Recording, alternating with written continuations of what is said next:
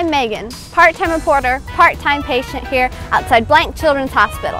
What do you need to know about wearing your seatbelt? Well, Ann Gehringer works at Blank Children's Hospital and she has some great ideas.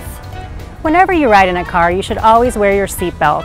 Your seatbelt helps keep you safe if you're in a crash. We have a portable seat with us today. If you want to take a seat, Megan, we can demonstrate seatbelt use. Go ahead and buckle your seatbelt.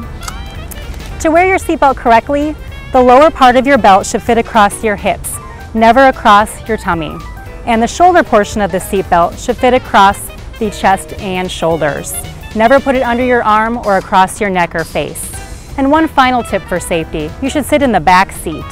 Kids 12 and under should ride in the back. It's the safest place to be. Thanks, Ann. So be safe and wear your seatbelt. From Blank Children's Hospital, I'm Megan. Until next time, stay safe.